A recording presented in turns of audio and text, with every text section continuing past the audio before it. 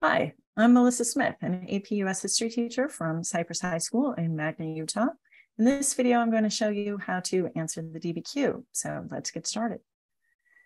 If you want to work through this DBQ with me, click on the link you see over the video now, and you can download the PDF of the DBQ you'll see in this session.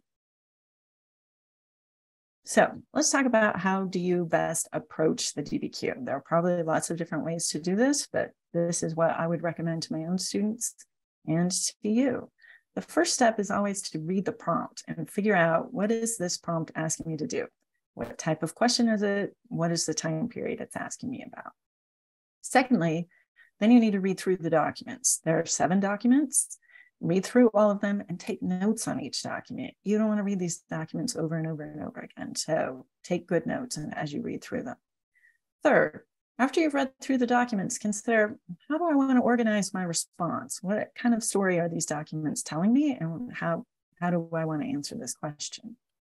Next, take a couple of minutes and brainstorm. What kind of evidence do you know that you could use for contextualization? What sort of evidence do you know that you could also use in your essay for the evidence beyond the documents point? And then figure out what your thesis is going to be, because an essay with a really good thesis tends to be a better essay. So make sure that you know what your thesis should say. Let's go through these a little bit more specifically. So let's start by reading the prompt and figuring out what the prompt is asking you to do. So in this case, the DBQ prompt is asking you to evaluate the extent of change in ideas about American independence from 1763 to 1783. Well, this is a question about change. So you want to consider what's changing about these ideas about American independence. Is there a lot of change? Is it mostly continuity? Is a little bit of a mix of both? And pay attention to the time period, 1763 to 1783. That's a pretty tight time period. 1763 would be when the French and Indian War ends. 1783 would be when the American Revolution ends. So you're only looking at a couple of decades. Next, you want to read the documents and make sure that you are taking really good notes on the documents. There are a few things that I think you should look for when you read through the documents, okay? First, just figure out, what's this document saying? What's the take-home message? Can you summarize that to yourself? And just jot down some notes, a bullet point or two. Then consider, how does this document help you to answer the prompt? How would that fit into your essay? And then, can you explain the document's point of view, purpose, historical situation, and our audience? This is that sourcing point.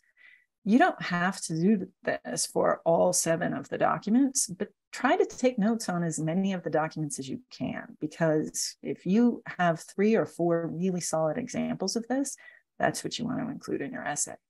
So we're going to look closely at just a couple of documents and practice doing these 3 steps. So the first document that we're going to look at is document 3 in this set. This comes from Samuel Adams, and it's called The Rights of the Colonists, and it was published in 1772. So let's figure out what this document is saying. Well, he's saying that all men have a right to remain in a state of nature as long as they please. He says, but in a case of intolerable oppression, they have a right to leave the society that they belong to and enter into another. And then at the end, he has this kind of cute sort of 18th century hippie idea that, if men really only need to follow the law of nature. So then ask yourself, how does this document relate to the prompt, and how would this help you to answer the prompt? Well, I would say that Adams is demonstrating a change in ideas about American independence. He's saying that the laws of nature are more important than man-made laws. He's definitely promoting independence, and it's showing a change of ideas amongst the colonists. Now, is there something that you could add to this document that helps to explain the document's point of view, its purpose, the historical situation, and our audience? Here you want to say something about the document that's maybe not explicitly stated in the document, that helps to explain why this document is important and why this might be relevant to your argument. In this case, I would say that Adams is definitely using ideas from the Enlightenment. And he's using those ideas in order to support growing calls for independence. In this case, I would call that his purpose. His purpose is to use Enlightenment ideas in order to strengthen this idea of independence from Great Britain. Let's practice this one more time. Now we'll look at document 5. This source comes from Janet Shaw. This is a journal of a lady of quality. It was published in June of 1775. And the source line helpfully tells us that Shaw was a Scot who was visiting her brother, who was a merchant in Wilmington, North Carolina. So what's this document saying? Well, she's talking about how the Patriots would come around and sort of shake people down and say, hey, agree to join us and your persons and properties are safe. If you refuse, well, basically burn your house down. And then she goes on to say to not agree with the Patriots takes a lot of courage. And she basically says that these Patriots are of the lower sorts. So how does this document relate to the prompt? Well, Shaw is claiming that the Patriots are villains and are bullying landowners into supporting their cause. So I think this suggests that not everyone was changing their ideas about independence, that some people really wanted to remain loyal to Great Britain. Now, what could I say about this document's point of view, purpose, historical situation, and our audience? Before I've read this document, I had never heard of Janet Shaw before. You probably haven't either. I mean, maybe you have, but I don't know who she is. But I can tell from this document that she's clearly an upper class woman who really is very critical of how loyalists are being treated by the Patriots.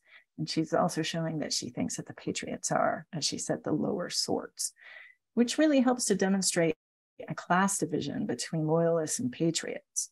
Well, that might help me in my essay when I'm talking about changing ideas about American independence. Now, this is just an example of how I would approach 2 of these documents. You would just do the same thing for all 7 of the documents. After you've read through all 7 of the documents, our next step is start to figure out how do you want to organize your response? What sort of information are we getting out of the documents that could help you? Now, there's no rule about how long your essay needs to be at all. It needs to be as long as it needs to be. I am giving you a very rough outline here of about 5 paragraphs, but take that with a grain of salt. You need to make this as long as you need to make it, okay? So in your opening paragraph, contextualization doesn't have to go in your opening paragraph. It can go anywhere in your essay, and if you're doing a good job, you'll get your point. I generally think the opening paragraph is usually a pretty good place to put that. Your thesis, however, does need to be either in your opening paragraph or in your concluding paragraph. And I would recommend putting it in both. Start with your thesis in your opening statement, in your opening paragraph, restate your thesis in your conclusion, just to make sure that you're getting that point. Now, my next paragraph or so, I'm going to talk about how colonists' ideas are changing to maybe just wanting a say in new taxes and in laws.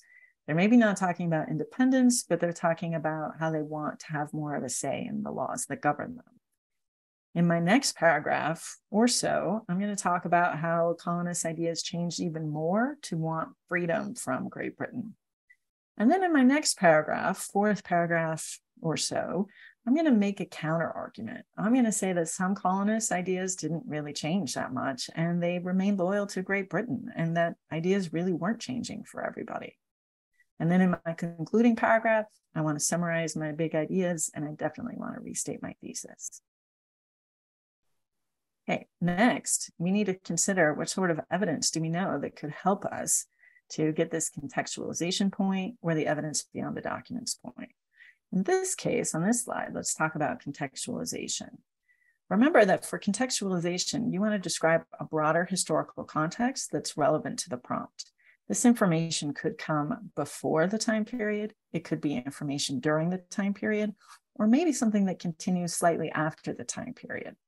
Contextualization doesn't have to go in your opening paragraph, especially if you're using information that goes slightly beyond the time period. It might work really well in your concluding paragraph. Some ideas that you could use for contextualization are things like ideas from the Enlightenment, maybe something specific about the French and Indian War. Maybe you want to talk about mercantilism.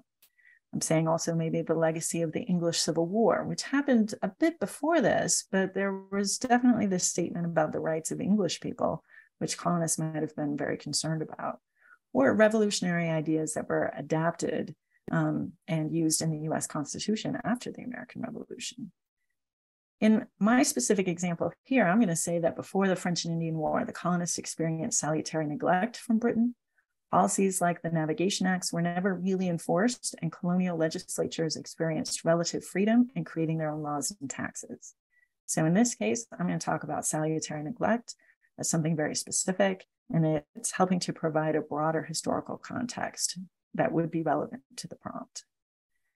Now, we're going to keep brainstorming, and we're going to talk about what sort of evidence could we use beyond the documents. Now, this shouldn't be that difficult for you.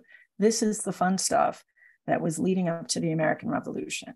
So all that you learned in your class about the Boston Massacre, the Boston Tea Party, maybe the Sons or Daughters of Liberty, your favorite American revolutionary figure, like maybe Alexander Hamilton, George Washington, Benjamin Franklin, all of those people could work really well as long as you are kind of describing how that would help you to make an argument that's relevant to the prompt. Here I have an example that just says, when Parliament passed laws like the Townshend Acts or the Tea Act, many colonists became angry that they had to experience taxation without representation. These colonists proposed ways to be better represented by Parliament or to be subject only to taxes passed by colonial legislatures. So something like the Townshend Acts would be evidence beyond the documents. Document 1 kind of references the Tea Act, so that alone probably wouldn't be that helpful, but definitely bringing up taxation without representation is going to get you the point here. Okay, what is next on our list of things to do? We've figured out what these documents are saying. We've figured out how we kind of roughly want to organize our essay, then write a thesis that will reflect that and will be a good argument. We need a stated claim as a clear line of reasoning. So here I'm going to say that ideas about American independence changed dramatically between 1763 and 1783. In the beginning, colonists wanted representation and a say in the creation of new laws, but that Americans eventually then wanted complete freedom from British rule. However, many colonists remained loyal to British rule throughout this time period. So I'm basically stating what my line of reasoning is. I'm saying that Americans wanted a lot of change. They wanted representation and a say in the laws. They have then changed more to wanting complete freedom. But then I'm going to qualify my argument, and I'm going to say, however, some of them weren't changing very much, and we see a lot of continuity, and that some of them remained loyal to British rule.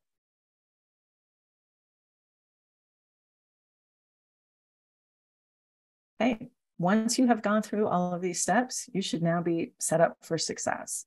You have an outline for your essay, you have a clear thesis. Just make sure that you're following through on that thesis and using that document information in order to support your claim, to support your thesis. So I'd like to thank you for joining me, and I want to wish you all of the best on exam day.